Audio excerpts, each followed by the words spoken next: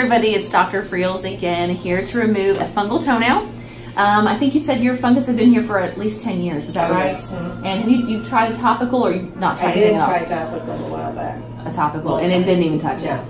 A lot of people, common myth, are prescribed topicals or just get something over the counter, especially that carousel. That's very popular right now. It's actually only about 16% effective. It will work if you have fungus on the surface of the skin, but if it's a little thicker, as you can see down here, a topical alone is not going to touch this. So you're wasting your time and your money. I've heard people have been told to wait over a year to see if it grows out, because that's how long it normally takes for a nail to grow out anyway. So using a topical every single day for a year that's not going to work is not a good idea. So give us a call. I can take a quick peek at it, let you know, listen, this is your best option. We have chosen to do laser, but we're going to remove the nail first, because if you can kind of take a peek here, this nail is, it's dead all the way back to here. And what happens with this type of nail, the fungus actually really digs into the nail bed itself.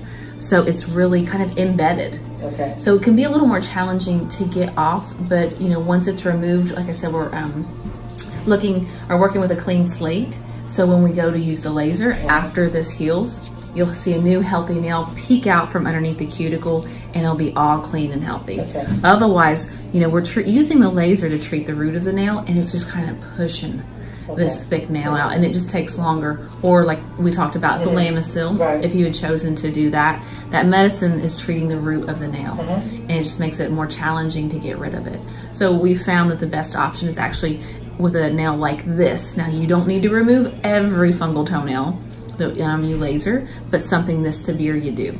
And this affected. So I know you didn't want to watch. We're going to go ahead and get I might. I don't know. You want to watch? Okay. Look at I don't really feel anything. Maybe right, the big difference, right? Otherwise, I'll close my eyes. So we've already numbed her up. That was the hard part. I'm going to check it, just make sure. Any pain, any sharpness, anything like that? No. Wonderful. So let's go ahead and get our little tourniquet on here. And the numbing only takes, gosh, not even 60 seconds, I would say. And I use lots of cold spray to help freeze the skin. So I'm just going to gently, and you can see this is, you feel that? Yeah, a little bit. I feel pressure. You feel pressure? Maybe you don't watch, because I don't want your brain to trick you. No. Now, if you need me to put some more in, I can. No, it's okay. All right. So as you can see, all of this, it went in that far. It's not even attached. So we're really looking at just the base of the nail. So I'm just going to gently free it. I don't want to go crazy and be too aggressive, because it damages it and it takes longer for it to heal. So just, if you're a resident or a student studying, just be really gentle with the tissue.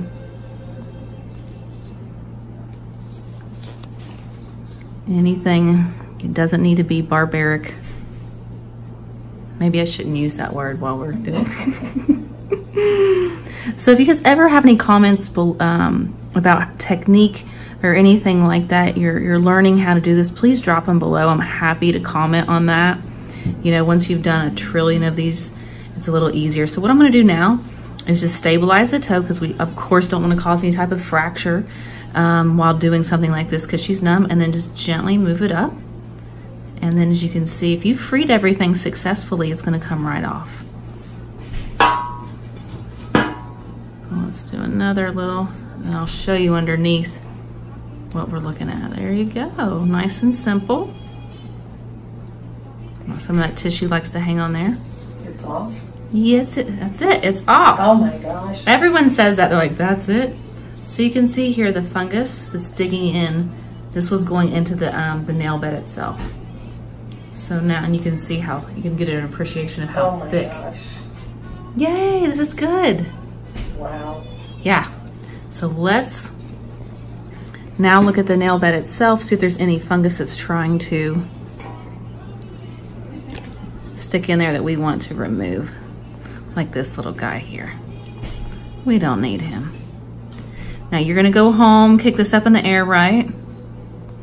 Any questions about? I'm gonna go home and what? Kick this foot up in the air, take it easy. Okay, that's it. So then In the next couple of weeks, all this is gonna fill in and it's just gonna look like a normal end of your toe without the toenail. And when that heals, Who knows what that's supposed to look like? you will find, well actually, if you turn your thumb over and That's what it looks like? that's exactly what it looks like. Okay. So you're gonna be back in about 2 weeks. Okay. And what we're gonna do is plan our first laser at that point to get this started. And it takes over a year, just to refresh everyone's memory, for the nail to grow out. I know it doesn't happen overnight, it can be frustrating.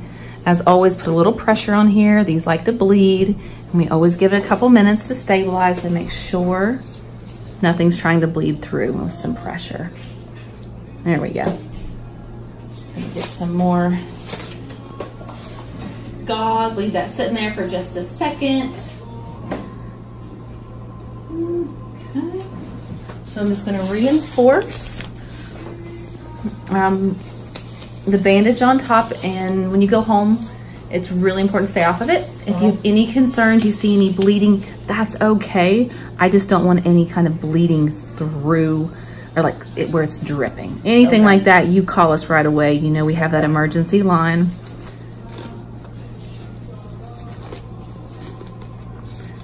Okay, well I hope you guys have signed up for our channel. Don't forget to ring the bell so you're notified every time I get to do one of these for some more tips to see if we can help you.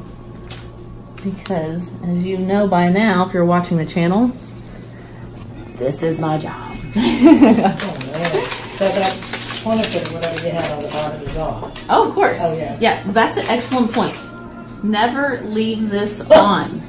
What would happen if you left this on? Because your toe's numb, right? It feels like it's on right now. That's why I asked. So if you leave this on, huge mistake. This will actually not allow circulation to the toe. Your toe is numb. You're not going to really feel anything. So you could lose your toe. So students, residents, most importantly, take this off. All right, everybody, thanks for watching another episode. Again, if you have any questions, comments, let me know. Otherwise, I'll see you next time.